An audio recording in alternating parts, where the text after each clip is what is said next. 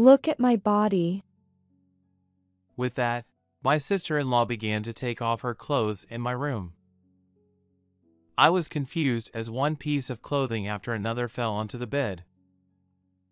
A shirt made of soft-looking material, then pants and underwear, and more clothes just piled up. "No, wait a minute!" I panicked and tried to stop her, but she didn't stop her hands. I couldn't bear it any longer and shut my eyes tightly. It became quiet, and I realized that the last piece of clothing had been removed. Finally, when she was completely naked, she said to me again, Please. Look. "I am Luke, a 32-year-old office worker, and I have one older brother. My brother Jack and his wife Emily have been childhood friends since we were young, and the three of us often played together. 5 years ago, Jack and Emily got married, and a year later, they were blessed with a daughter named Stella. Despite the changing dynamics, the closeness between Emily and me remained the same, and we often went out together with Stella when Jack was busy.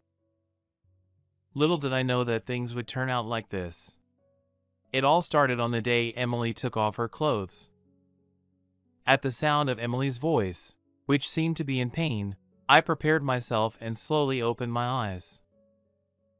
"What?" To my surprise, I couldn't hide my shock. Emily has red-black scars and purple bruises on her pale skin. Even to an amateur eye, there were plenty of them, ranging from old to new, too numerous to count. Clearly, these were not naturally occurring, and I was taken aback. "What happened? Those marks!" When I asked hesitantly, there was a moment of silence, and she seemed to struggle with how to convey it. After about 2 minutes, Emily tearfully whispered, It was done by Jack, your brother.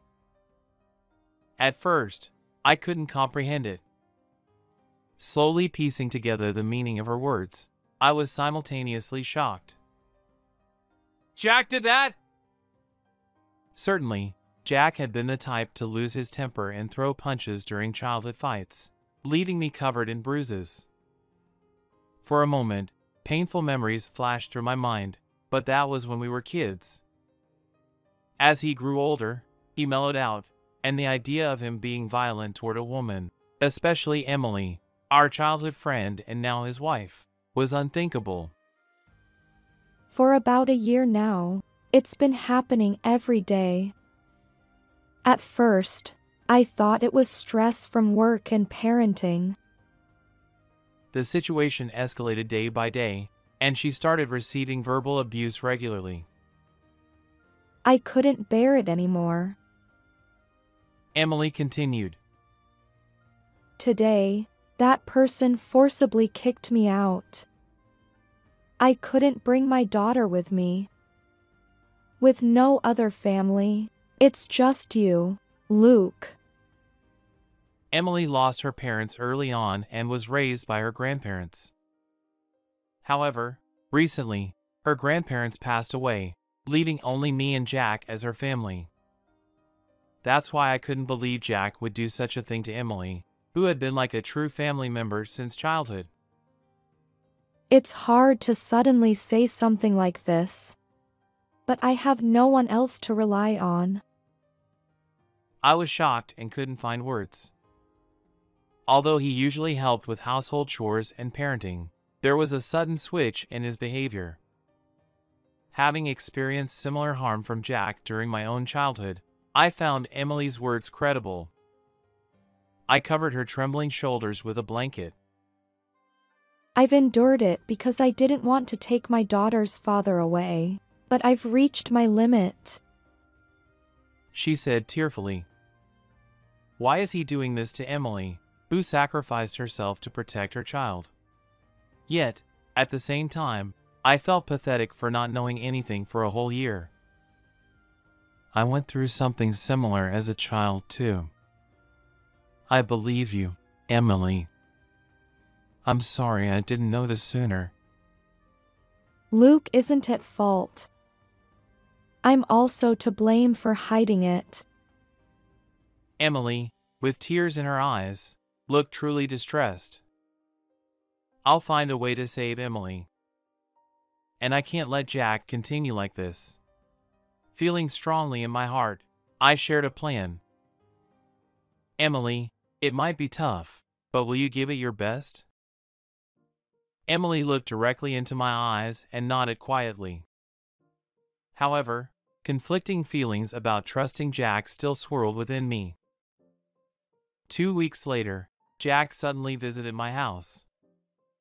When I saw Jack's face, I remembered Emily, and anger threatened to overwhelm me, but we were still in the middle of that plan.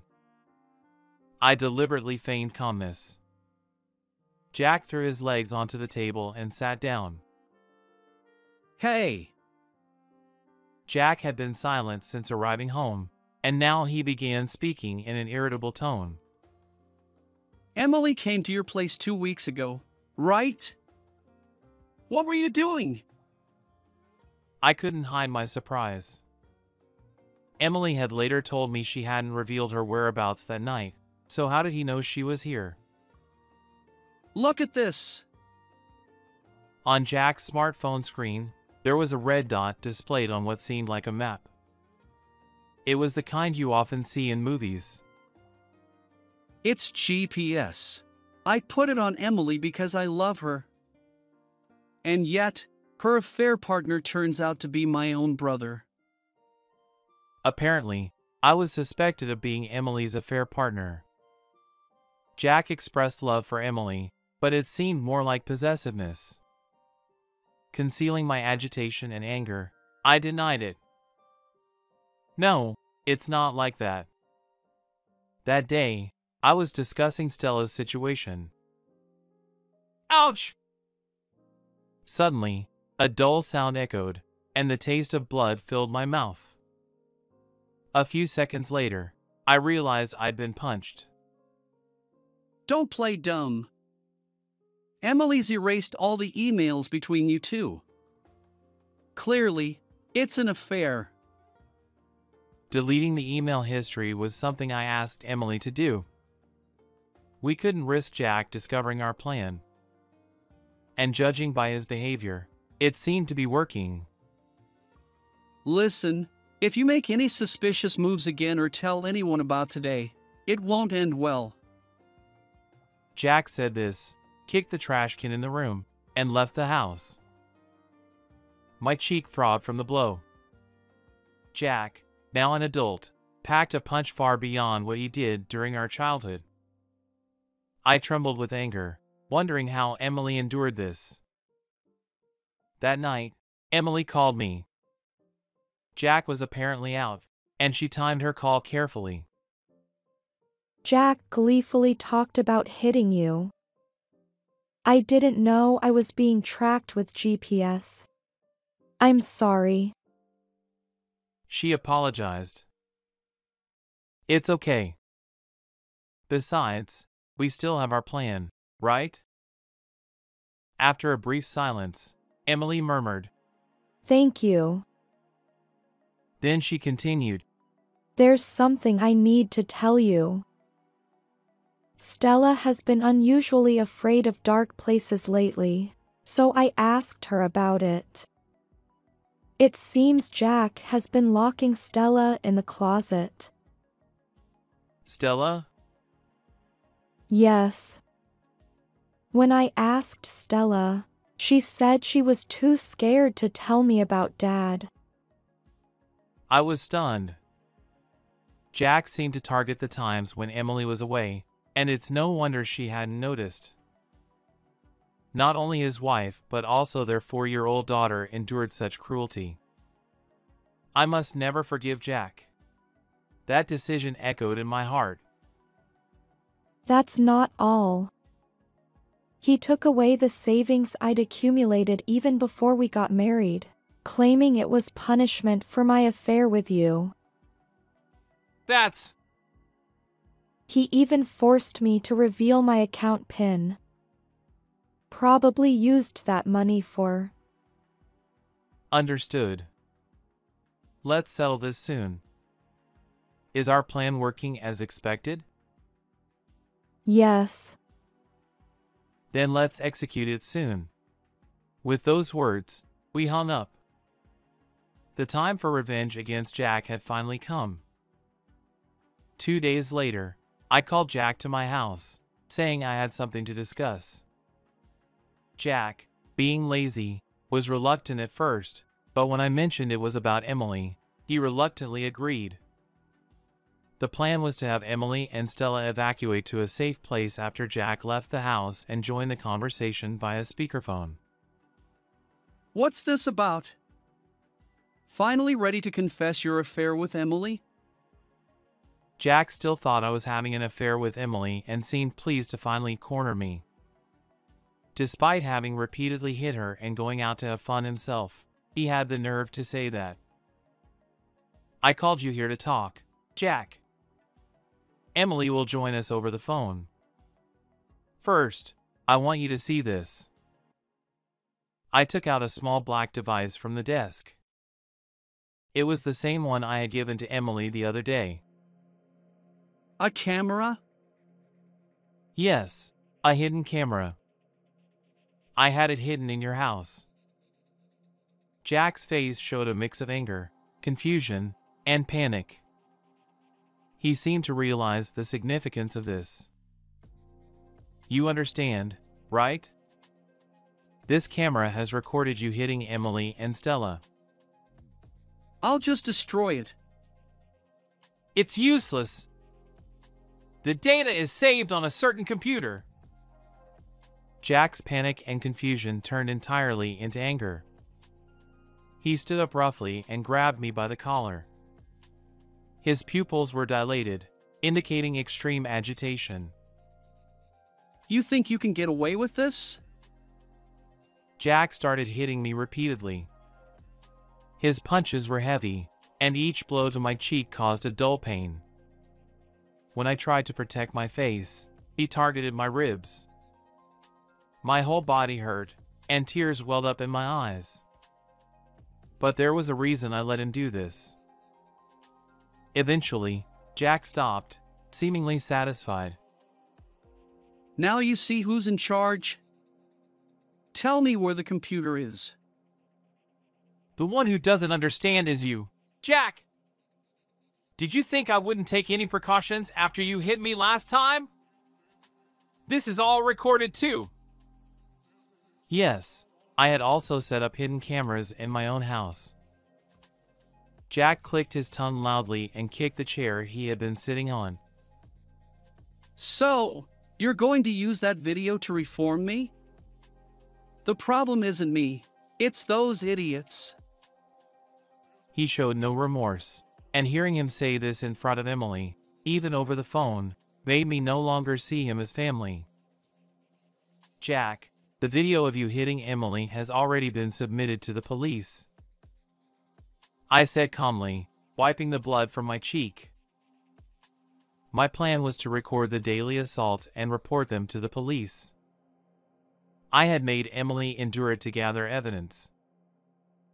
I just reported it to the police, so they'll be here in about 10 minutes. The police? On the other end of the phone, Emily seemed to realize that Jack was physically hurting me and had called the police.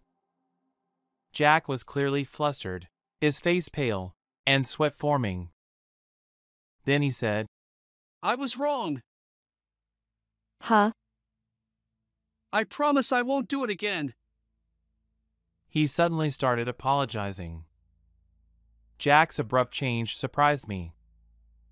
However, I'm apologizing here. Surely Emily will forgive me too, right?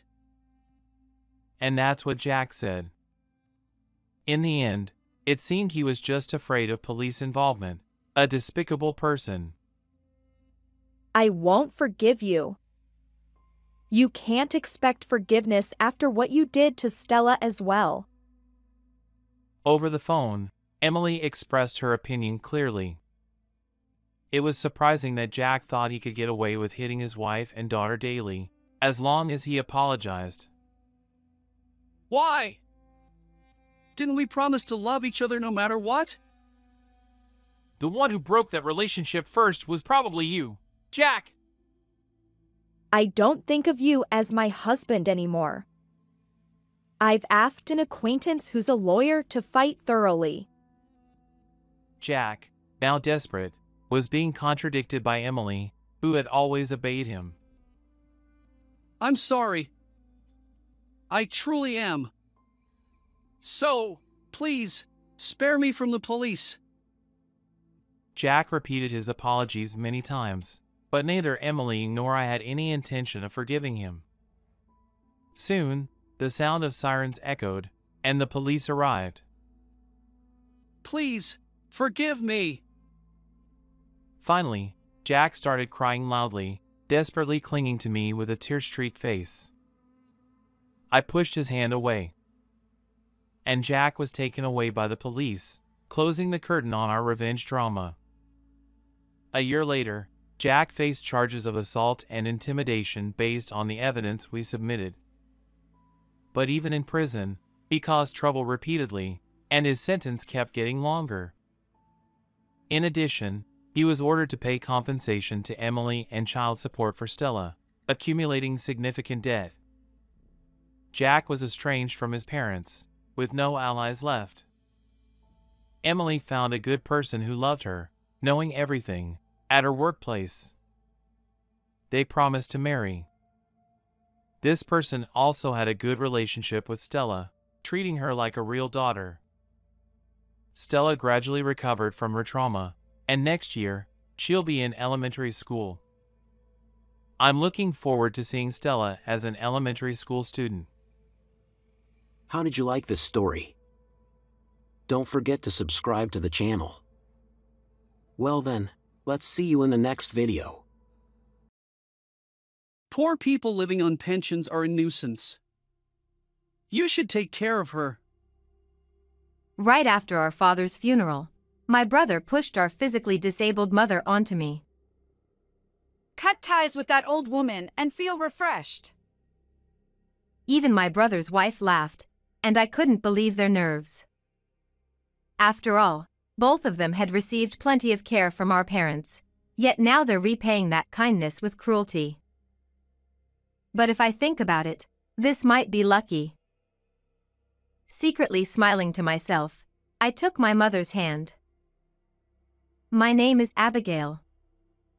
I'm single and live on my own, but I used to live with my parents. The reason was that my father was ill and needed care, and my mother had mobility issues. However, when my brother Andrew married Savannah, my circumstances changed.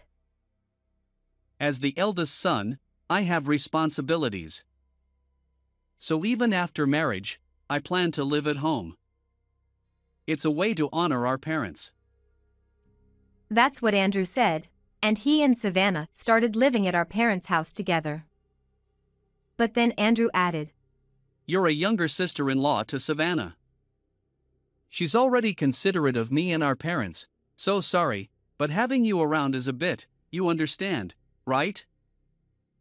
Though he seemed hesitant to say it aloud, his expression clearly conveyed that I was a bother. Despite this, I stayed at home for a while, enduring the cold treatment from Andrew and Savannah. Above all, I didn't want to show our parents the strained relationship between us. After leaving home, I entrusted my parents' care to Andrew and Savannah, but it worried me considerably. Andrew has always been self-centered, and I couldn't trust his claims of filial piety. As expected, whenever I asked Andrew or Savannah about our father's condition, they gave vague responses. Even straightforward questions that should have been answerable with proper caregiving were met with evasive replies. It became clear that they were pushing all the responsibility for our father's care onto our mother. One evening, after work, I rang the doorbell at our family home, intending to have a proper conversation. Andrew emerged from the entrance. It's too much for Mom to handle everything alone, especially with her mobility issues. If you're living together, you should share household chores and caregiving. But Andrew quickly retorted, You know we both work. We're busy. Even when I suggested living together again, or at least having me visit during the day to help, Andrew's mood soured. He raised his voice, saying, You're annoying. Besides, you've always been cheeky. The nerve of someone who left to butt in. Despite being practically kicked out by Andrew, his words still stung. I decided it was impossible to have a calm discussion with him. So, I retreated with my usual response, "We'll talk about this another time." Occasionally, I tried to subtly address the issue with Savannah, Andrew's wife, but her reactions were equally harsh. She said, What? After finally getting you out of here, you're still trying to interfere? Unbelievable. Even though I hadn't made any unreasonable demands or used harsh language, I found myself portrayed as the villain.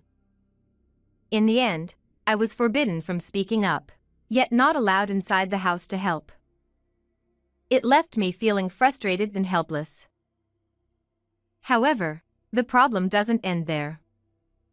During a phone conversation with my mother, I learned that Andrew sometimes claims to be short on money and doesn't even provide basic living expenses. My mother said, These tough economic times are dreadful. I'm worried. But from my perspective, it seemed absurd. If they're too busy with work to help around the house, surely they can spare some living expenses?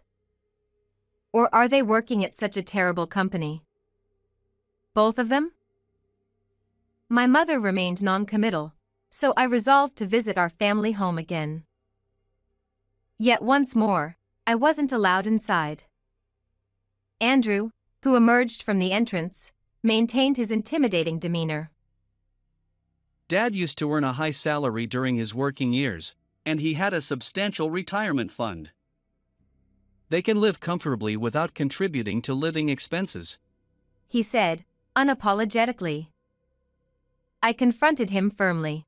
That's not the issue. Even savings and retirement funds deplete when used. Besides, how much is left, and at what rate are they spending it? Can you answer that? Andrew's annoyed expression prompted me to continue. Fine, then you contribute the money. Otherwise, keep quiet. Now, go away. His words revealed that his desire to be a dutiful child was merely a facade. In reality, he wanted to exploit our parents for household chores and financial support. Frustrated, I gave up trying to reason with Andrew and called our parents, suggesting they live separately. But my father's illness prevented him from pushing Andrew out, leaving the decision to my mother. Still, she refused to leave the family home, insisting on handling both household chores and caregiving. I know we shouldn't spoil him further, She said, but if we kick him out, won't he cause trouble elsewhere? As the one who raised him, I should take responsibility. I disagreed. No, that's not true. I grew up in the same environment. Andrew's behavior is his own responsibility. It's not your fault. My mother chuckled, seemingly unfazed. Well, for now, apart from my mobility issues, I'm doing fine. If things get tough, I'll rely on you, Abigail. And so, she continued to smile, completely unconcerned. Despite my efforts, even when I tried to give her living expenses directly instead of Andrew, she declined. It left me feeling helpless. Amidst all this, my father's health deteriorated, and before we knew it, he passed away. Despite her grief, my mother dutifully served as the chief mourner, and I did my best to support her. However, I couldn't help but notice Andrew and Savannah, who did nothing. Should I say something, as usual? But I knew they probably wouldn't listen. During the funeral, I remained silent. However, after bidding farewell to my father, an unexpected situation unfolded during a meal. The funeral is over, and this poor pensioner is a nuisance. Abigail, you should take care of Mom. Startled, I watched as Andrew tried to push my mother out. Aw, finally rid of that bothersome old woman. It feels refreshing. Even Savannah joined in, laughing. Their nerves were beyond belief. What are you saying? Don't you both realize how much you've relied on Mom? My anger seemed lost on them. To Andrew, I was just his younger sister, and my words didn't matter. This house is mine now. So anyone I deem unnecessary should leave, right? No, the house was in Dad's name, wasn't it? Even if you want the house and other inheritance, we need to discuss it properly. Andrew's shocking statements left me more bewildered than angry. What? What's going on? I asked. It turned out that Andrew had manipulated our ailing father, who lacked judgment, into transferring the house into his name. And the will stipulated that he'd receive all the other inheritance too. Exploiting him while he was vulnerable? I exclaimed. Call it what you want. Results matter. Anyway, that's why Mom is now penniless. Just a burden. We didn't want the sick old man in the house, let alone a disabled mother-in-law. Andrew agrees. So pack your bags and leave. Savannah echoed Andrew's sentiments, and I felt a rage that shook me to my core. Looking at it another way, this might be lucky. I'd always thought Andrew and Savannah should live separately from our parents.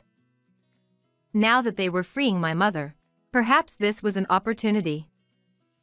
Besides, I had my own worries, and maybe they could be resolved. My anger from moments ago vanished as I quietly said, "Well, I guess there's no other choice."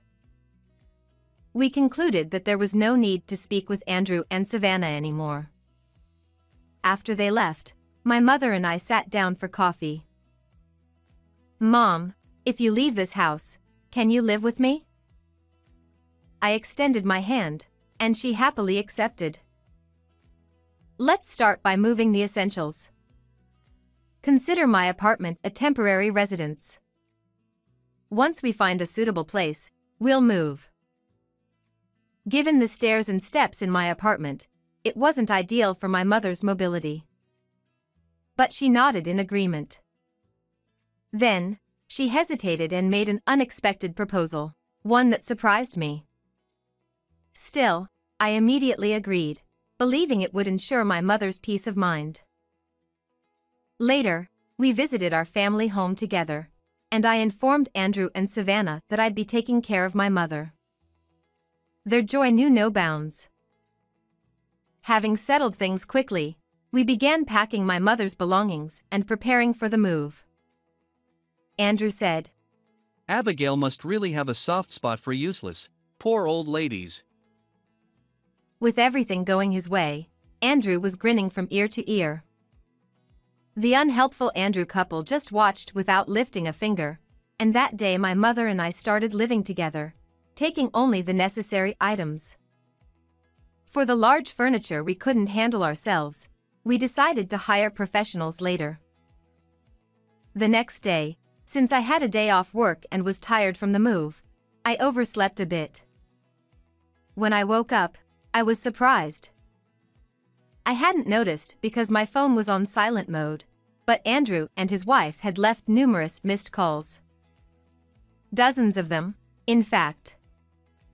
Just as I was overwhelmed by the unexpected volume, Andrew called again. What's with that photo? As soon as I pressed the answer key, I was met with a furious voice yelling at me, so I instinctively pulled the phone away from my ear. Is that the one I sent yesterday? In reality, When we moved, I took a photo of the view from our new place and sent it to Andrew. Since I didn't get an immediate response, I assumed they had gone to bed early or something. Andrew exclaimed, I was shocked this morning. The message said it was your new home, but the view is from some ridiculously high place. There's no way you could take a photo like that anywhere other than a high-rise condo. Did you figure it out? Actually, this place is owned by my mother. I surprised myself when I heard her say that. Andrew laughed, clearly thinking I was joking. Come on, it's obvious you're making this up. Ignoring his skepticism, I continued. After Dad's funeral, you kicked out Mom, who was living on a pension and had mobility issues. So when I suggested we live together, she invited me to her high-rise condo, and we moved in right away. Andrew retorted, You're lying. There's no way that poor old lady owns such a luxurious place. Maybe it was hard for him to believe, just as it was for me when Mom first told me. Andrew persisted. Fine. That photo can't really be from your new place. You probably took it somewhere unrelated or found it online. Since he refused to believe me, I reluctantly got permission from Mom and decided to invite Andrew and his wife to the high-rise condo's shared lounge. They wouldn't be allowed in unless residents invited them, so that should prove we live here. Andrew said, That's what I wanted. I'll see it with my own eyes. After ending the call, Andrew arrived at the place where we were waiting. Fortunately, there were no other users in the lounge at that moment, so we could talk quietly. Once inside, Andrew and his wife looked around with wide-open mouths, seemingly speechless. After seating them, I also took a chair. First, let me clarify something. Neither Andrew nor I knew this, but it turns out that our mother was actually quite wealthy. My mother added, My father, your grandfather, left behind about $100,000. But since it wasn't money I earned myself, I felt embarrassed to talk about it. Despite her embarrassment, my mother said she used that as a starting point for investments and managed to increase it. Even though she's my parent, I never realized how remarkable she was. Recently, she's been investing in real estate, and that's how she acquired this high-rise condo. The reason Andrew and his wife didn't need financial support from us was because of the rental income from the real estate. And the reason they didn't know about it was because our late father had sworn her to secrecy. My father had rented a house and only pretended to have money. He wasn't a high earner, and his retirement savings weren't substantial. While we enjoyed family trips and bought luxurious things, it was my mother who footed the bill.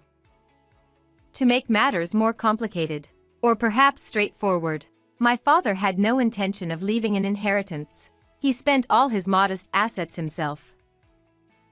So, practically speaking, there's almost no inheritance from Dad, I explained.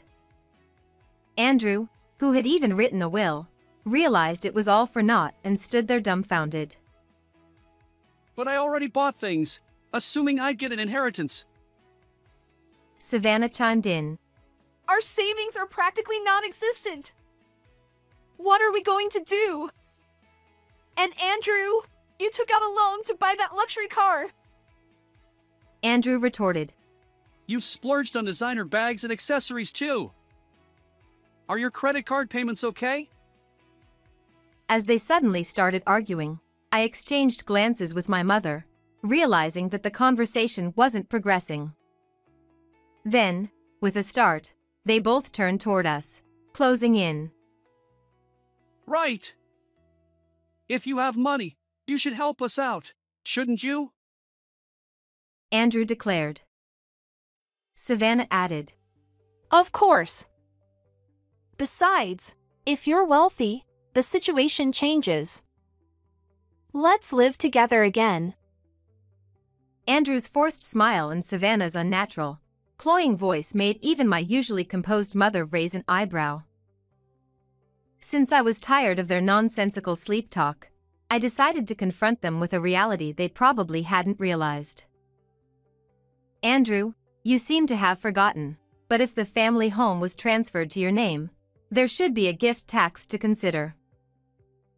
Andrew froze at my words and muttered, Tax! It's likely to be higher than inheritance tax.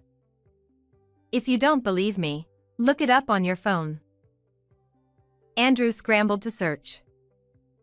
After a while, he exclaimed, Oh!